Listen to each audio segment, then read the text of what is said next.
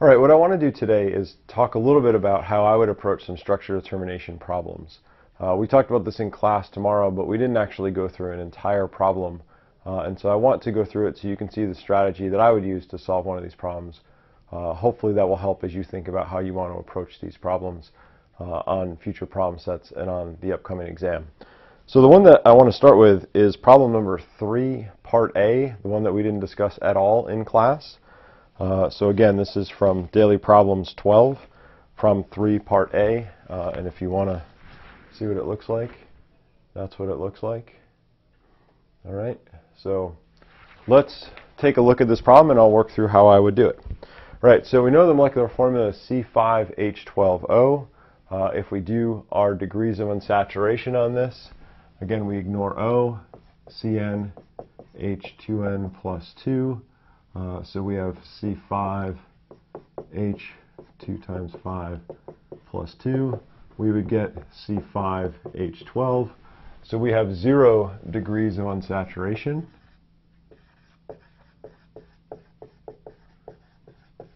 All right, so we have no pi bonds, no rings. That's very important for us to start this problem. And interestingly, we have an oxygen. All right, so what are our structural options for O with 0 degrees of unsaturation? All right, pause the video if you want to actually think about that. We only have 2. We have either an alcohol or an ether. That's it. All right, so we have 2 options, either an alcohol or an ether. And we should be able to very quickly figure out the difference between these by looking at the IR. Right? So if we look at the IR for this, right, so IR of an alcohol, we have a huge peak somewhere between 3,200 to 3,600 wave numbers. If we look at the IR for this compound, there is no peak at that position. Right? So IR of an alcohol, huge peak. We don't have this. All right? So we should be able to very quickly determine that this compound is an ether. Okay? So it must be an ether. All right? So now in our heads we're thinking we have some sort of R group attached to an oxygen and another R group on the other side. Okay? Very important for us to identify that. All right? And it makes sense that if we look at the IR, really all we have in the IR is CsP3 to H. All right? We know that's what we must have because we have no pi bonds and no rings. So there's really not a lot of information in the IR other than the key fact that this thing must be an ether because there's no alcohol peak. If we look at the C13 NMR, we have 1, 2, 3, 4, 5 peaks. So there's no symmetry. Right? So again, IR, we don't have an alcohol. C13 NMR, we have 5 peaks, no symmetry. Okay, that's all we need to get from the C13 NMR. Now we can focus on the proton NMR. All right, if we look at the proton NMR, this is what we have. We have 3.36, 2H triplet, 3.31, 3H singlet, 1.55, 2H quintet, 1.35, 2H sextet, and 0.95, 3H triplet. Okay, that's the given information.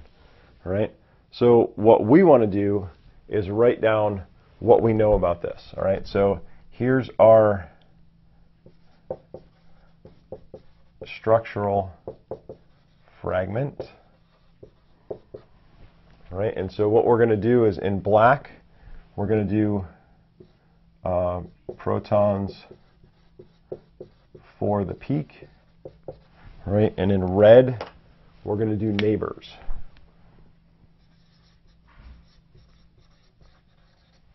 Okay?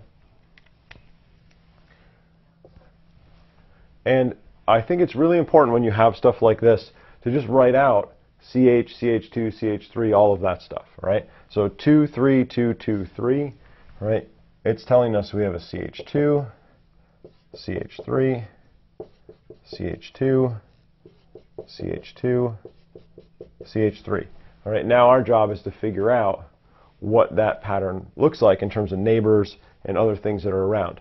All right, we have two peaks that are below 3, very de-shielded. It should be clear that those carbons are attached to oxygens.